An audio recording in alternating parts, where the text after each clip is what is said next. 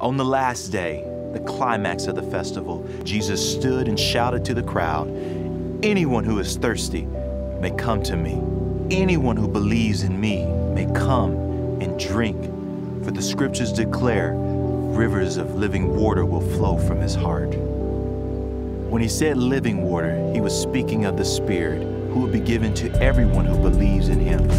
But the Spirit had not yet been given because Jesus had not yet entered into his glory.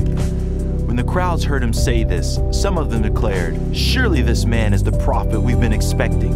Others said, "He's the Messiah." Still others said, "But he can't be. Will the Messiah come from Galilee?"